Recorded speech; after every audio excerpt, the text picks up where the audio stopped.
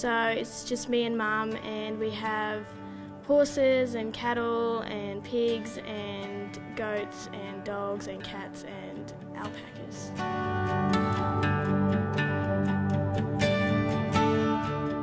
Well, we have 2 properties out at Quilpie.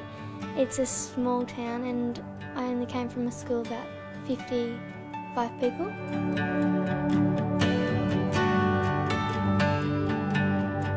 I come from Fairholme, which is in southwest Queensland.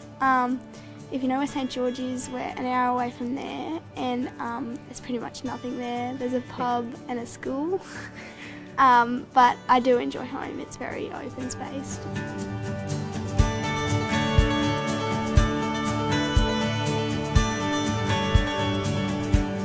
I think probably the most overwhelming thing for me was the distance. I could not believe it, and that day we'd gone from Charleville through Quilpie and across through Yulo and to Cunnamulla, and we went 9 hours without seeing a house of any sort. The only thing we saw were emus. We got bogged too. That I got us bogged. It was terrible, so embarrassing.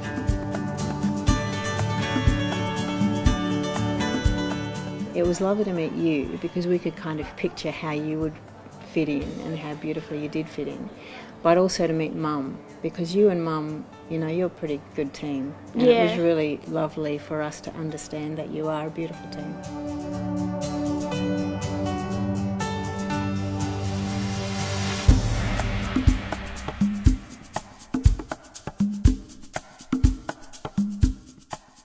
She came to my school.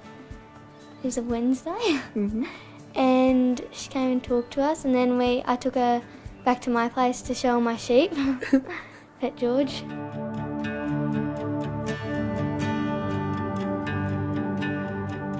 I remember that morning I was really nervous, and then I got to school, and I remember I cleaned my desk because it was really messy.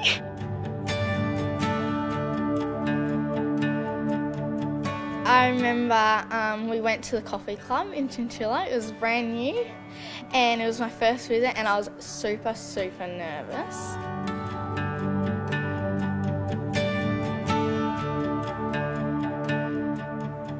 But you know, the thing I loved the best was when I was at your school and your mum goes, "Oh, Claire wants to show you her animals." And she goes, "Do you want to jump in our car?" So next thing, you leave school. Yeah.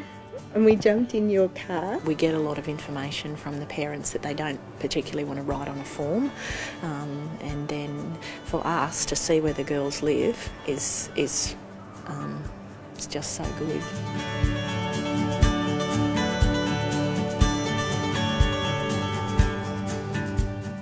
Knowing that for 10 weeks she may not see her mum and dad in this totally different environment. And I remember at the swimming carnival, I remember you coming to my room. Yeah. And you were so excited because Mum and Dad were going to make the trip to the swimming carnival. And I burst into tears because I was so excited because I'd been so worried that you weren't going to see your Mum and Dad.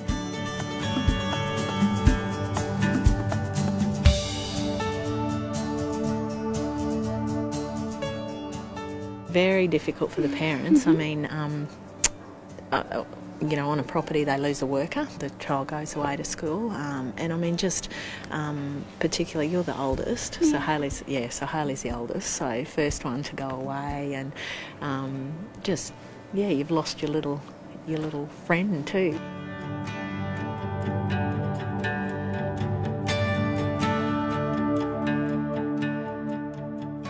You realise, particularly for those women out there on the land, just how much they trust you when they, and how hard it is for them to part with their daughter to give to you. And I think, particularly since the advent of now Year 7, being in the secondary school, I had quite a few mothers on our trips last year saying how much they almost resented the fact that they had to part with their daughters that year earlier.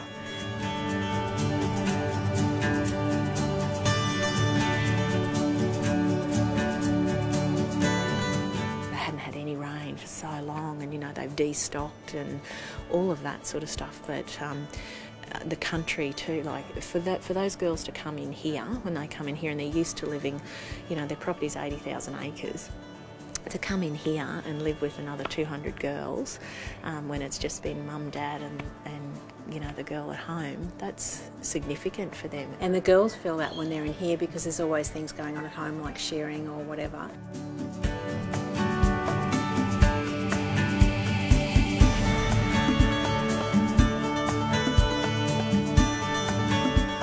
I think it helped Mum and Dad a lot and just made them feel more comfortable sending me away.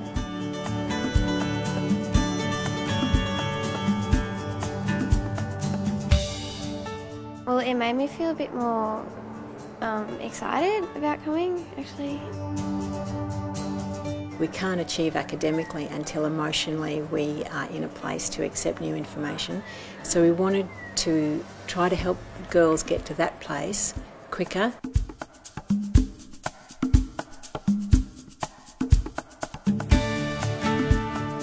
And what we've noticed over the last couple of years is that while that settling in phase obviously still exists, it's shortening.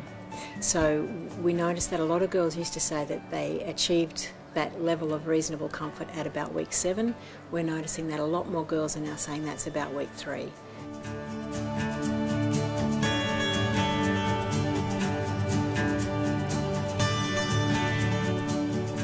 We can't be home, we're not home. But I guess what we try to do is bring some of home to Fairholme.